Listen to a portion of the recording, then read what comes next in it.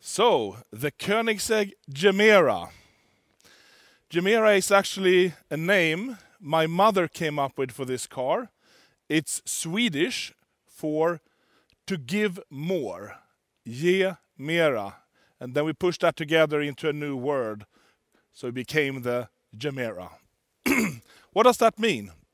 We believe this car really gives more.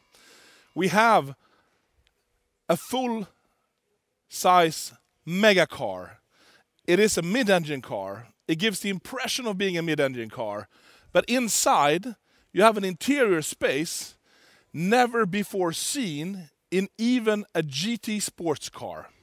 You can be 4 2-meter persons fitting in this car, front and rear. You don't even need to move the front seats backwards or forwards to get in and out of the rear seat. The Koenigsegg door system really comes into play here, because you can park this car right next to another one, this close, and open the door fully. It's really practical. We have some sensors up here, so if you're in a low garage, it will stop a little bit early. But this is designed to fit in 95% of all garages in the world. But if you have a really low one, it will stop at an earlier angle. You also have sensors stopping the door going out if there would be an obstacle here. But it is also cleared for high curbs, which is practical. So the technology behind this car is truly unheard of. The combustion engine is 600 horsepower and 600 newton meters of torque from a 3-cylinder engine. It is really a little monster of an engine. It is only 2 liters, but it has twin turbo and it has Freevalves, and it is designed to run on renewable fuels. It is capable of being CO2 neutral, the engine and the car. So we really want to put an end to fossil fuel dependency on combustion engines. And the advantage of doing that is that compared to a pure electric car, this one is at least 30% lighter than it would otherwise be with that range and power if it was pure electric.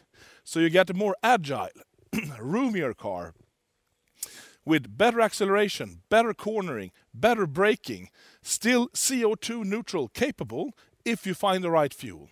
It is flex fuel, so you can run on whatever you can find basically, but it is optimized and envisioned to run on renewable biofuels. And we really want to push that side of the automotive industry.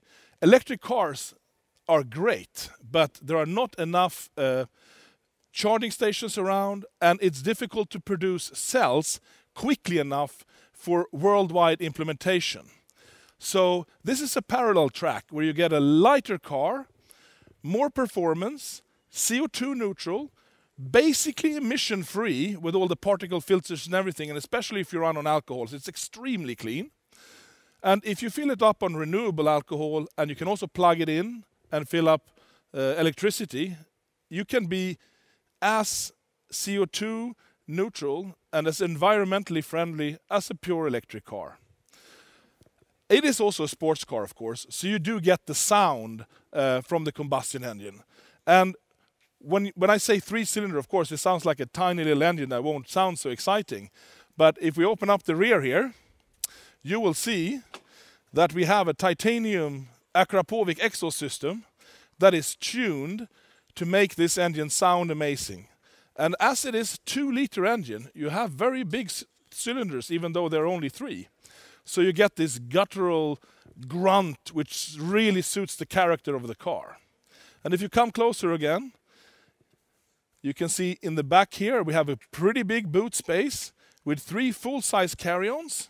And if you go to the front, we have, if we open up the front, we have space for 1 more. So for each passenger, there is a full-size carry-on. And of course, if you're only 3 persons, you can also use one of the rear seats for a bigger bag or a golf bag or something like that.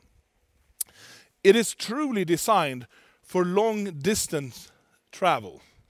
If you fuel it up fully and charge it up fully, you have a 1,000-kilometer range. That is quite exciting. Of course, you probably need to go to the toilet or something before you use up all of that energy. But we want to show you don't have to stop for any other reason than basically your own personal needs until you reach your destination. I haven't talked about power performance yet.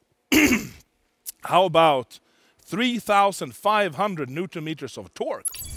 How about 1,700 horsepower?